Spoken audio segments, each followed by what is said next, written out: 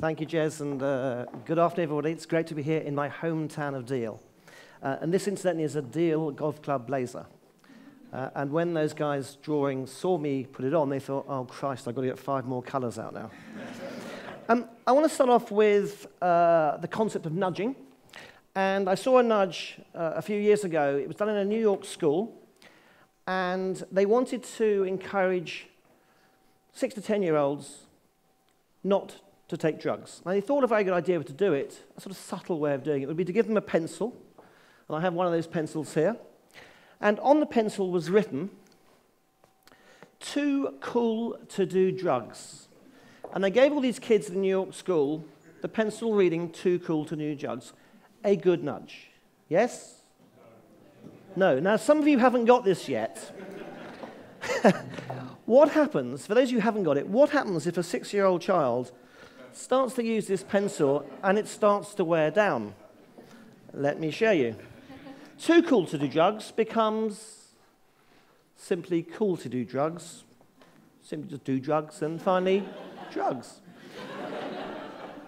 So nudges don't always work. Or rather, bad nudges never work.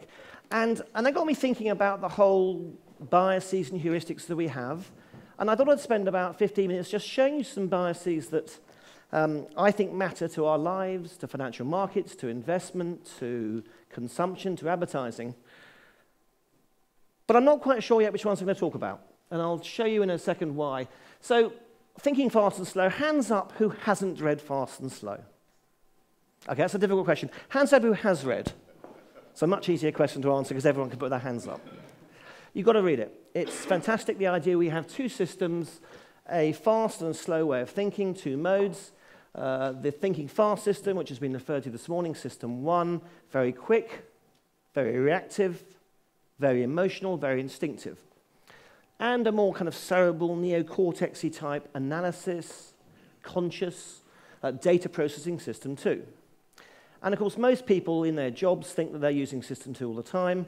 And as Jez pointed out earlier, it's probably more system 1, even though we don't know how much system 1 we're using most of the day. It's probably the majority. And of course, the reason why system 1 is so good, and I refer back to Rob's point, it doesn't take much any resources. It's quick, it's easy, instinctive, it's primeval, it's hardwired. And psychologists say we have about 150 biases. We have social biases, we have decision-making biases, probability biases, and memory biases. And the reason I want to just highlight how successful System 1 is that we would not be here without System 1. Because sometimes when you hear people talk about System 1 versus System 2, they assume System 1 is bad. No, it's a very efficient way of making decisions. It's just not always appropriate to the 21st century. But it's sure been pretty good for 2 or 3 million years. And here's my favorite example of System 1 versus System 2 thinking. You see these signs all over London. What do most people do, and this particularly refers to men, if they're walking in a busy street or a busy crowd, and they walk by and they see that sign, what do most men do? They tap their wallets. They tap it. They tap their wallet. Tap their wallet. They do. I've stood by these signs. About 9 out of 10 men will go. Where would you stand if you were a pickpocket? Trying to work out where people keep their wallets. And of course, when they take these signs down, pickpocketing incidents fall. So again, if you were really using System 2 all the time, you wouldn't tap your wallet when you see that sign, but our System 1 kicks in. It's very instinctive, very emotional. Again, just a comment from a psychologist called Gary Klein, who I like. Very simple equation. If you want to improve your performance at anything, you need to reduce your errors and uncertainties and increase your insights. Not rocket science. But where I think this reminds us is that actually the insights often come from System 1 thinking.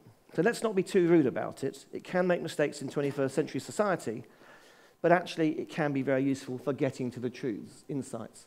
But System 2 for me is about cutting down the errors, reducing the errors. So what biases will I talk about? Well, everybody recognize this gentleman, Elvis Costello, one of my musical heroes.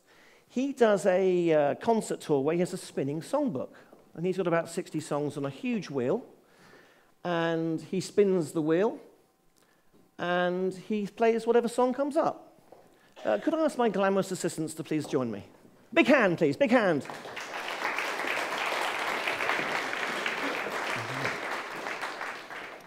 Thank you. Now, I couldn't quite afford the Elvis wheel, but I've got something with a few heuristics and a few biases on here. Hopefully you can make them out. I thought we'd just spin the wheel and have some fun. So, glamorous assistants. Kelly, thank you very much for joining me. Would you please give a spin of the wheel? It would be my pleasure, Paul. You had me practice for 10,000 hours. The brain. Okay, the brain. Well, Rob's already given us little insights into how the brain works. I think we make shortcuts. That's the first thing, and that's the first, I think, conclusion from Rob's talk. And it's quite good in a way to make shortcuts because it saves lots of time, energy, and resources. And stuff we're seeing in neuroscience in this day and age has been extraordinarily useful in determining which parts of the brain light up during certain activities or certain behaviors. And it struck me, for example, that when you get something like the parts of the brain that light up for pain, when you have a pain, are the same parts of the brain that light up when you feel socially excluded. And they've done lots of neuroscience. And if you think about it, the emotional language we use about being left alone, it's very painful. We actually use sort of emotional language that describes actually what physical pain is like. And neuroscience teaches us this kind of stuff. And you can have lots of fun with the brain. You can start playing with it. So, for example, let me give you an example, and you're going to have so much fun in the pub with this later. I want everybody just to take their right index finger and do a big number 6. Just do a few number 6s in the air. Yeah? Everyone doing that? Now, second stage, stop the number 6s with your right foot only, and don't do anything with your hands. Just do a clockwise circle. You could do a big or a small one. Okay? Everyone doing a clockwise circle, though, right? Now, stage 3. Let's have some fun with your brain. Now try and do a number 6 in the air without your leg turning around the other way. Everyone got that?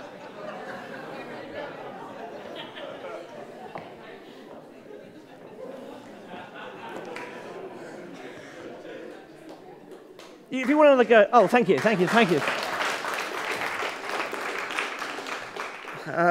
Anyway, so just to remember, it's number 6. Stop them doing that clockwise, and then do number 6 again. It turns your leg around. I love it. Where's my glamorous assistant gone? Oh, okay, stay there. I'll do it again. Here we go.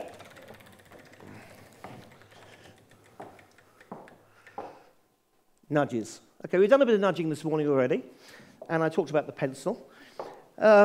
Last night, Kelly and I and others were talking about our favorite nudges in the world we'd ever seen. And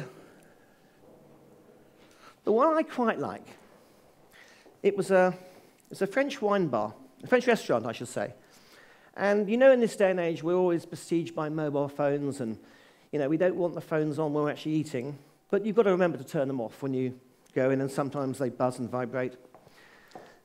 There is a sign on a French restaurant that reads, "Note, as you go into the restaurant," on the outside of the restaurant. And as you walk into the restaurant, the sign says this: "Please do not forget to turn your phones back on when you leave this restaurant." Isn't that charming? No one's going to take offense to that? A lovely nudge. Lots of variations on the nudge theme. I quite like one I saw last year. It showed a beggar, and it showed the beggar with about 7 or 8 bowls in front of him. And by each of the bowls, he had a little sign. And each sign had the name of a religion next to it. So Christian, Buddhist, Muslim, atheist, agnostic. And people were competing to fill up the bowls. It's a good nudge. Another spin.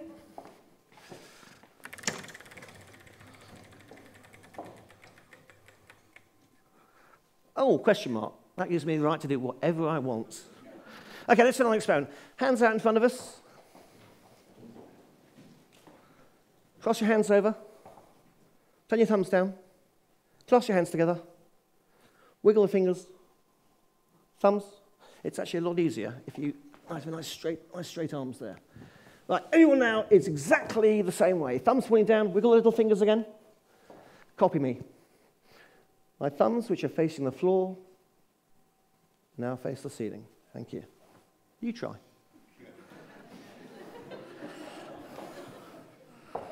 I got out of this stuff. Here we go. Last one. Anchoring. Okay, anchoring. So I think most people are aware of the concept of anchoring, the idea that you can let your arms go now. I did actually do a TED talk where I did this once, and about an hour later I left, and someone at the back was actually genuinely still. I think she'd been hypnotized or something. Anyway, right, so let's just see if we can find anchoring. This is one of Danny Kahneman's original experiments about anchoring, and I think it's just genius. He got two different groups of people, and separately he asked one group of people, I'd have a guess, he said, what percentage of African countries in the United Nations? And one group was asked, the first question was, is it more or less than 65%? The second group was asked, is it more or less than 10%? Separately. And then each group was asked, okay, now you've had a guess, how many, what do you think actually the percentage of African countries is in the United Nations? So put a number down. Extraordinary. In the 65% group, you thought on average there were about 45% countries. If you were in the 10% group for the first question, you thought there was something like 25%. And we've done this with different experiments. So anchoring is a very, very, very powerful bias that we will suffer from. And where are the biggest anchors? I think they're in the media. And the media obviously reporting what's going on and what they think we want to hear and indeed what we do want to hear. But I put to you that sometimes the media get it wrong. And if I see something on the front of newspapers or covers or books sort of consistently, it worries me. And I'm very aware that at the end of 1999, when the markets have been extraordinarily strong, the biggest bull market we'd had for many, many, many, many decades, 20 years of almost unstoppable growth in equities, the markets got to about 11,750 in the US. That was the high. Within a few months, these three books have come out just before and just afterwards. The Dow, it said, which was currently about 11,700, is going to 36,000. Oh, no, it's not, said someone else. It's going to 40,000. And finally, words that scare me as an investor, if I hear someone say this, it's different this time. So imagine my delight when I found this book the other day.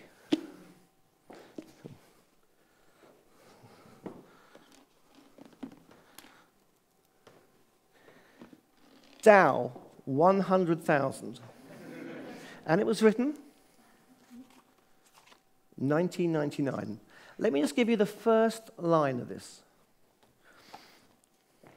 The future is never known with certainty, yet there are moments in history when powerful forces are so aligned that they allow us to anticipate with unusual confidence the shape of the future and the direction of financial markets.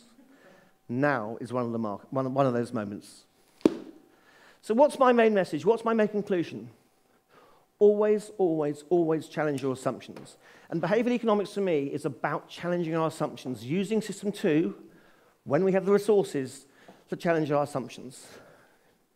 I don't know what you thought when I came on today wearing this striped blazer from Royal Cinque Ports Golf Club. I don't know what you thought when I got the book out or put my glasses on, but remember, I don't even need lenses. Always challenge your assumptions. Thank you very much indeed.